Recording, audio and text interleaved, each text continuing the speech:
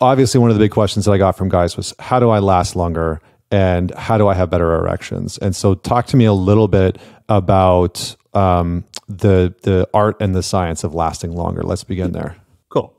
I mean, we already talked about the porn stuff, so that's always the first step. Cut that crap out, right? Lasting longer is a large component of lasting longer is basically Pavlovian conditioning, or like just conditioning in general, and how you have conditioned your body to react to sexual stimuli or physical stimuli in a lot of cases. So the way that men masturbate, the way that, especially when it comes to pornography, a lot of guys are deliberately, accidentally training themselves to finish quickly, because they'll jump online or watch a video and they're beating their meat as fast and vigorously as they can, and they're trying to finish as fast as they possibly can. And obviously, what is that doing? If you don't understand anything about Pavlovian conditioning, or anchoring and conditioning in general, you're literally just training your body to bust as quickly as you possibly can. So why are you surprised that when you are with a beautiful woman and it's probably a novel experience for you if you're not having that much sex, why are you surprised then if you're coming very quickly? It would be like walking to and from the grocery store every day and then expecting to run a marathon. Yeah. Right? You're just not going to be, you haven't conditioned and trained your body to respond that way.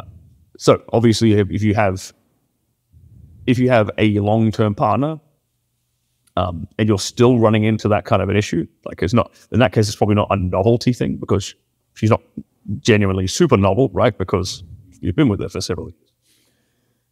But you still might be conditioning yourself to have sex with her in a certain way that leads to you climaxing quickly. So one of the things I always used to do whenever I was having sex on set for pornos is I'd always do my least favorite sex position first, because what tends to happen is if a guy, and this is from my own personal experience and from talking with other professional male adult film stars like myself, is if you can last at least like 5 minutes, if you can kind of get over that hump of like excitement within the first 5 minutes, then typically you can last as long as you really want. But if you lose control, if it's slightly out of your control within those first few minutes, then you're kind of playing catch up. You're kind of in recovery mode the whole time.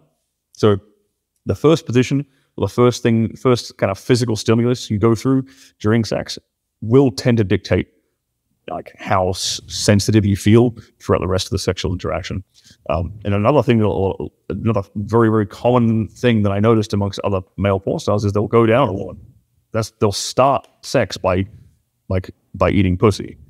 And they'll start that way because it does two things. One, the actual like influx and the smell and the indoctrination of like pheromones that you can get from a woman's groinal area makes you excited and makes you aroused and gives you a hard on. And two, it allows you to have that hard on without it being overly stimulated to start with for a few minutes, so you can have control over it and you can last it as well. Yeah. That's the lasting longer side of things. In terms of the erection side of things, there's two differences between, there's a difference rather between what's known as erectile dysfunction and what's known as performance anxiety. And people tend to conflate these two together, unfortunately. Erectile dysfunction is a blood flow issue. It's a physical condition of, you've got arterial plaques, perhaps, in, not just arteries throughout your body, but also there's arteries in your penis.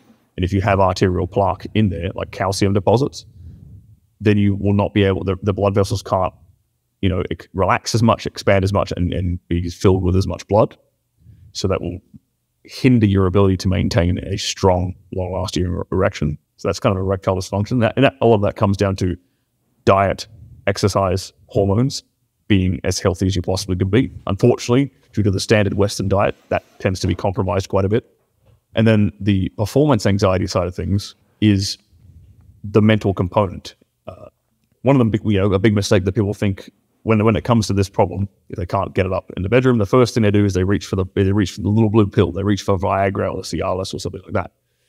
And what you don't realize, or what they fail to realize, is that a lot of the times when that actually works, it's a placebo effect, because it doesn't, Viagra and Cialis don't give you an erection, they help you maintain one. for a longer period of time. It's a blood flow thing that Viagra and Cialis fix.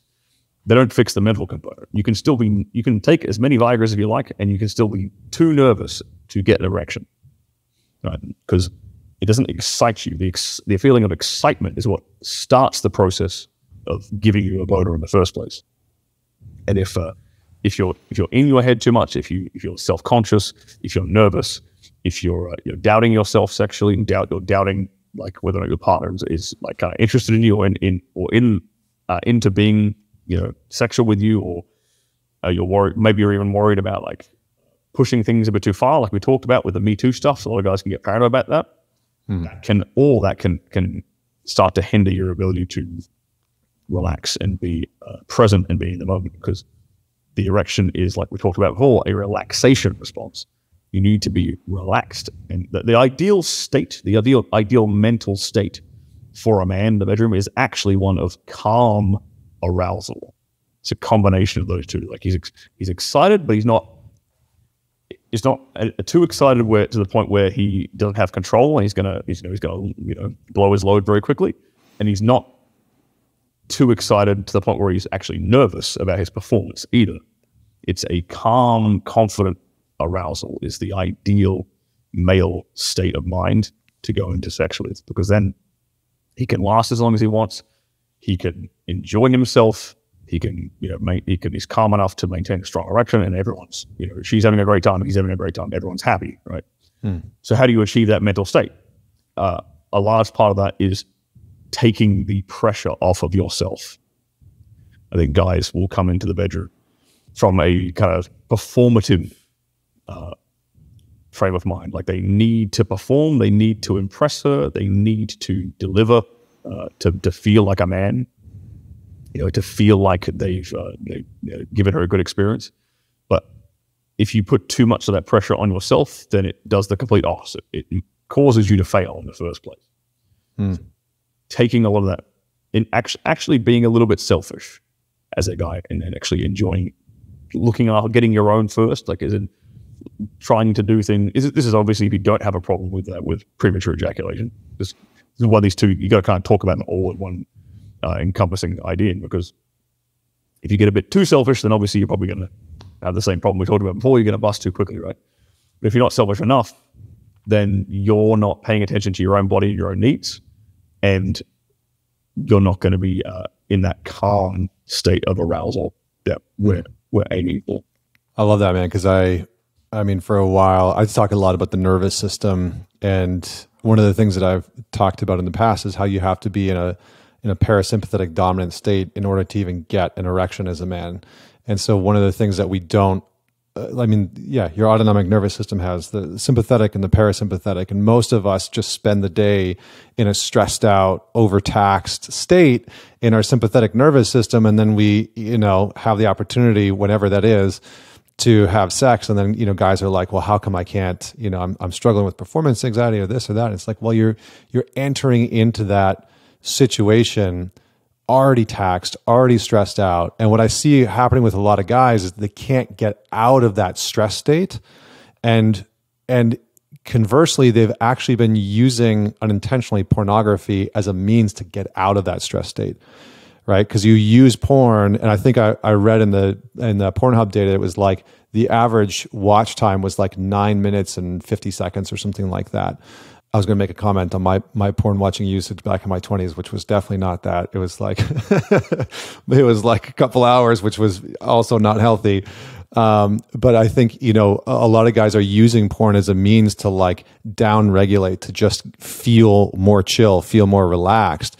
And so when they're entering into sex, they're having problems getting out of that stress state and into that relaxed state, because they've been using getting off as a tool to just down regulate, as a tool to de-stress.